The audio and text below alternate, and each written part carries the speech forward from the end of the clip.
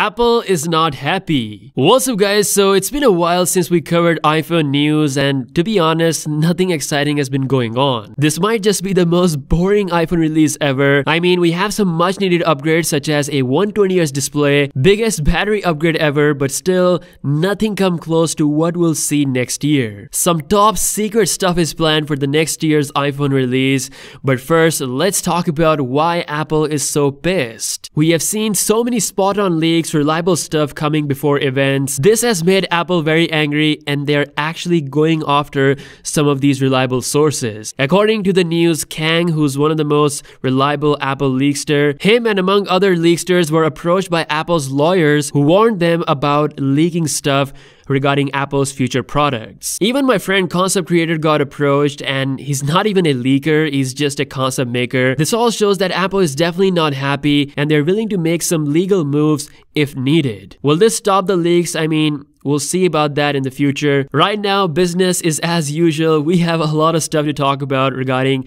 the next year iPhone 14 lineup. Now, for those who own the iPhone 12 series or even the iPhone 11 lineup and they're waiting for an absolute mega upgrade, then you're gonna love the top secret stuff that Apple is planning for the 2022 iPhones. According to a well-known, possibly the most famous Apple analyst on the planet, Ming-Chi Kuo, the 2022 iPhone lineup might be the first flagship iPhones to come with an under-screen Touch ID. As we have seen recently that smartphones are getting much larger fingerprint scanning capabilities, even multi-finger registration. Seeing this new tech, this may be the best time for Apple to have under-screen Touch ID for their future iPhones, and best of all, this might get rid of the notch design which has been going on for about 4 years. And once again, Kuo says that Apple's biggest camera upgrade is expected to happen next year, a 48 megapixel sensor with the biggest pixel size that Apple has ever used. This sensor will also make 8K video recording possible for the first time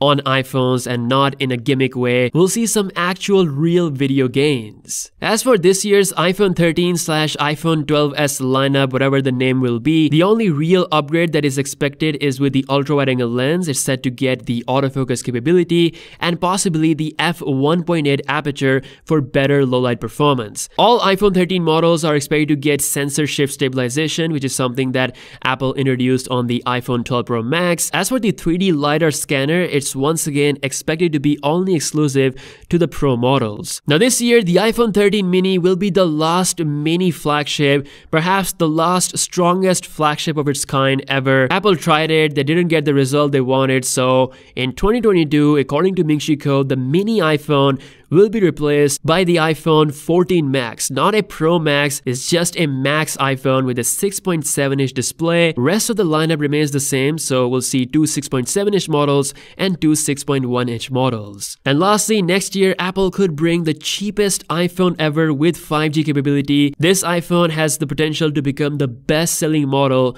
of next year. We're talking about the successor to the iPhone SE. It will cost around $500 range with the latest flagship chip and improved cameras, all that good stuff. Apple has already seen massive success with both iPhone SE releases, so I expect Apple to nail the game once again. So yeah, 2022 is clearly a lot more exciting than this year's iPhone release. The notch is still here to stay for this year's model. It's gonna be slightly smaller, but still, a notch is a notch. We have a 120Hz refresh rate display coming, so that's a good upgrade. Biggest battery gains as well, 18% bigger battery for the Pro Max, 10% for both 6.1-inch models, and 8% bigger battery for the mini. And combined with the Apple A15 chip with the 5nm plus architecture, this might bring the best battery performance on a 120Hz flagship smartphones. I truly think that Apple can attain this.